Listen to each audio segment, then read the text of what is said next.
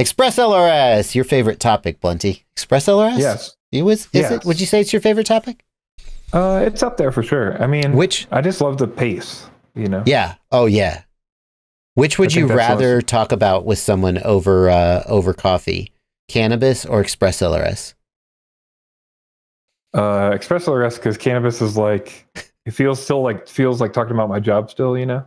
I see. It feels very much like, I don't know. I could talk way longer about cannabis, but I think ExpressLRS is more exciting for me right now, for sure. All right. So ExpressLRS 2.0 is here, and the pace of development is, they added a lot of stuff. You sent me a message. So just a quick disclaimer. So this is a release candidate. Don't show that on stream. So the thing I won't show that on stream. Yeah. That's why I sent that separate from everything. So I shouldn't show it on stream? No, we're just going to talk about it. All right. But basically, if you go to the releases page, so we can see that RC1 releases page. Okay, hang on. That's the best way. Let me get rid of this one that we're not supposed to show on stream. It's just a pre-release release notes. That's all. It's nothing like people are gonna be like, oh, what is it? Yeah. Let's see. ExpressLRS releases tag 2.0 RC1. There you go. Yeah, so this is release candidate 1. So remember, this is release candidate, not release. So if you're flashing this and you're messing with this, it is possible there's some bugs. This has like been tested a lot, but it hasn't been tested totally. That's the whole point. But basically, if you are interested, it would be awesome if you guys could flash this after we talk about it and you do a little research, because they definitely want people to test this and make sure everything's working properly. So I did that this morning, and it was super easy. So as expected, but a lot of cool changes here, a lot of great changes. And I kind of wanted to run through just a few of them that I thought were really cool. One of them there we see is wide switch mode. So wide switch mode is allowing, finally, we've had a limited number of switches, a limited number of positions on our switches because ExpressLRS sends, those smaller amounts. Well, now there's a new mode called wide switch mode.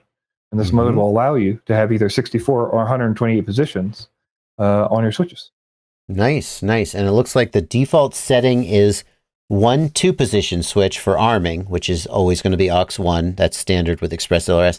And then 6 or 7-bit. So either 64 or 128 positions. Yeah, it's dependent on your telemetry ratio, I believe, is what dictates the wide switches mode. So that's going to change without notification. People should be aware of that. If you had some logic that was based on 128 positions specifically, and you changed your telemetry ratio, it might change to 64. Although it's hard to imagine like an aux switch setup where that difference would really matter. But it will get somebody someday. Yeah, anything less frequent than 1.8 gets 7-bit, and 1.2 and 1.4 ratios get 6-bit. So okay. And then so there's also a new Lua. So that's a big thing. I've got a image for you. If you go to the 4th link in our show notes, okay. I've got a link to this one, the new Lua. Sorry, yeah, that one. So this is where you'll download that Lua. Actually, sorry, go to the 6th link. The 6th link, sure thing. My bad. Running on Agent Lite? Oh yeah. Yes. This is hot.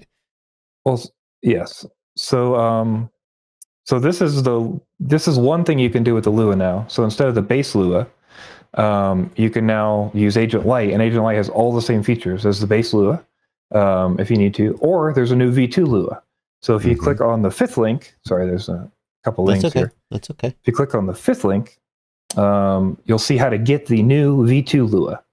So you want to make sure, if you scroll down here, you'll just click that Lua there. And then you'll go right-click on RAW in GitHub, just so people can see. I think people get confused when they go to GitHub and they don't know how to download a Lua or something.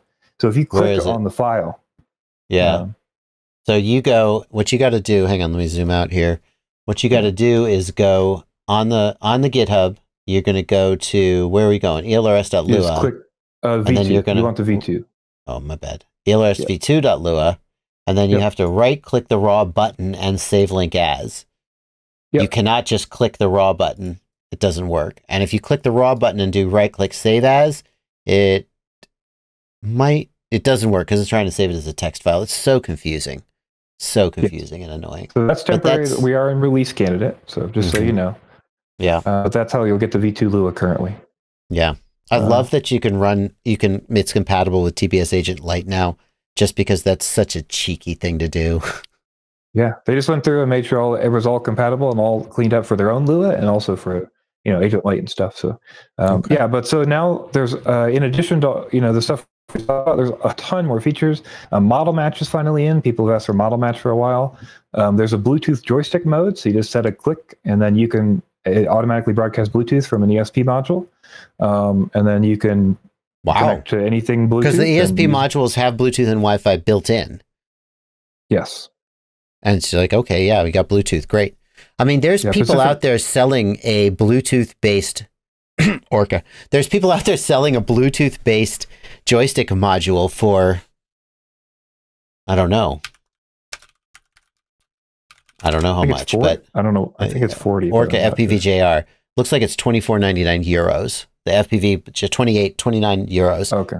So you're saying basically everyone who has an ExpressLRS module, an EP module, has this for Correct. this $30 thing for free. Yep. Sweet. Also, so I got a bunch of questions in the chat, which is great. People are excited. So North49RC says, I just reflashed my ELRS gear and didn't see 2.0. You do have to click pre-release on the configurator. There's a little button under your dropdown or above your dropdown. You just click pre-release and then 2.0 will show up. Pacific Northwest says, so the 2.0 Lua from the configurator doesn't work. As far as I know, the configurator is still feeding you a 1.0 Lua. It might give you 2.0, but I believe there's specific directions to download it from the GitHub because you need to do that still. So that would be my suggestion. If you use the old Lua, it will not work anymore. Other big caveat with ExpressLRS V2 is that there is currently no SPI target. So the SPIs are all still 1.0. So because you can't update them, you should not use 2.0 yet. And that'll be happening soon. So okay. Yeah, one of the things that I saw people discussing was if you have an SPI-based receiver, which today is basically just the Happy model flight controller, I think. I think HLRC has one, maybe. Do they? I didn't know that. I think so. I think there's 2 or 3 of them. Yeah. How do you, because that code is built into Betaflight, the Betaflight target, when a release comes out, how is that updated, Blunty? Do you know? Is ELRS managing that repo? I'm not sure who's managing it, but I know it is baked in, and I think they're PRing it, and then somebody's like accepting it. Basically, I think maybe it has been PR'd but not accepted yet, or it's about to be done. Is it in the Betaflight configurator? It basically how it works is if you have the right version of the flight control software, then it automatically selects it for you, and then it uses that receiver protocol automatically. So I don't believe it's either they might have just added it, but I believe it's blank in the configurator when you go to your receiver protocol on the SPI. No, I think you're talking about the receiver protocol, but I mean when let's say you're going to flash it in the Betaflight configurator. Yes.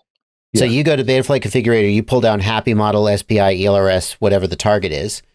That is the last time that Betaflight released a dot release, 428.